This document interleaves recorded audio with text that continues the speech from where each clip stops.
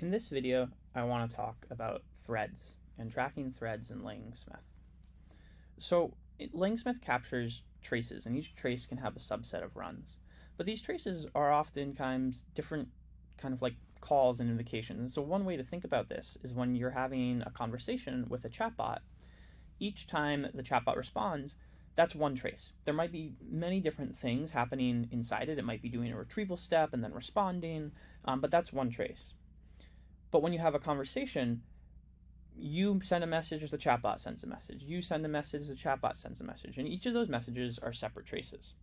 But when debugging and trying to understand what's going on, it can be useful to tie those traces together so you have a full view of the conversation that's happening. And so this is where threads come in. And basically what you can do is you can attach a thread ID to traces, and then you can view and group traces by those thread IDs. So I'm going to walk through a quick example of doing exactly that. So we have an example here where we're not using LangChain at all. This is just raw OpenAI, and where we're tracking this thread ID. And so there's three different ways that you can specify a thread ID. It can either be called session ID, thread ID, or conversation ID. And so here you'll see that we're putting session ID as an extra metadata argument. So if I copy this code snippet, I'm going to bring it over to my Jupyter notebook I have.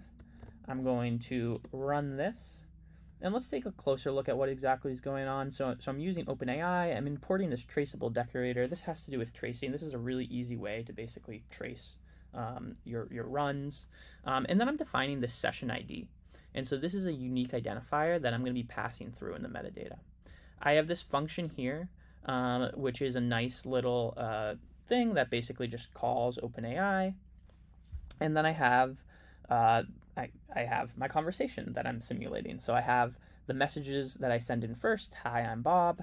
I send this into the assistant, and I pass in this Langsmith extra, this metadata key. And this is important because this metadata key isn't known ahead of time. And so if it was known ahead of time, we could have specified it as part of the traceable.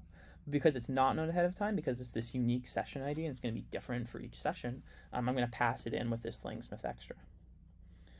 Then I'm going to get back the response. I'm adding it into my list of messages, and then I'm asking another one, what's my name? And then I'm calling the assistant again. And so if we go to Langsmith, these are getting logged to my default project. And so if I go to threads, I can see that I have a new thread here. I can click into it. And here I have basically this very chatbot conversation-like view where I can see the conversation as it kind of like unfolds. From here, I can also open the individual traces. So if I want to see the kind of like full trace here, I can open it up. And it's not that interesting because I just have a single call here. But the point is that you can view the conversations together. But then you can easily drill into individual traces if you want to. And so it provides kind of like the best of both worlds. I'm going to show this again with LangChain this time. So here, let me copy this code snippet. I'm going to go into the notebook. And we can see here that I'm creating a really simple chain that's just a prompt plus a model. I'm creating my list of messages. And then I'm creating this run config. And so this is just a dictionary with this metadata key. I'm specifying conversation ID this time, so you can see how I'm alternating the different keys that I could specify. And then when I call the chain, when I use .invoke, I'm passing in this, this is just my input, but then I'm passing in config equals config. And remember, I defined my config up here, and it's just this metadata with the conversation ID. I then add to my messages, and then I call it again. And so let me run this. Now I can go back here, I can see that I have a new conversation thread here. And when I click on this, this is what happened when I called it with LangChain. So hopefully this is a good example of how you can easily attach this thread ID to any traces that you have, and then you can view them in a very user-friendly way, again, whether you're using LangChain or not. That's it for this video.